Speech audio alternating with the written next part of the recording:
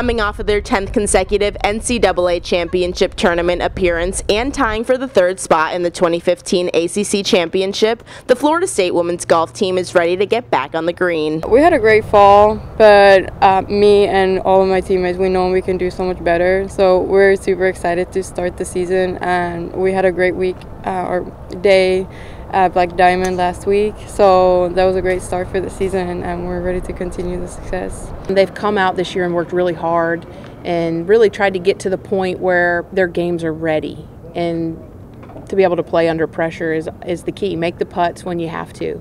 So they're hungry, they're ready to go, and again, they're super excited to be able to really kick off the season here at home. In addition to returning 6 of their top 7 players, the Noles welcome new talent to their roster who will compete for a spot in the lineup. I think this year has been more competitive than ever, and everyone's back for next year too, so that's exciting, but we all just push each other and try to make each other better. It's great to have that many good players fighting for the spot, so that makes each of us fighting to play better every time we go out there.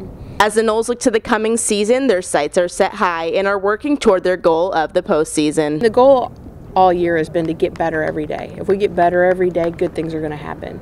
So the biggest thing right now on their agenda is to get another tournament win under their belts and really just put together some good golf so that by the time the postseason rolls around, by the time we get to ACCs, that they're really starting to peak so that we can make a really good run in the postseason. I think we're really motivated, and we've been working so hard. I mean, that's our goal at the end of the year, to make it to the national championship, and we're trying to do all the right things to get there. For their only home match of the season, the Noles will host the Florida State matchup beginning today through Sunday, so make sure to check back with Seminoles.com for complete coverage of the match.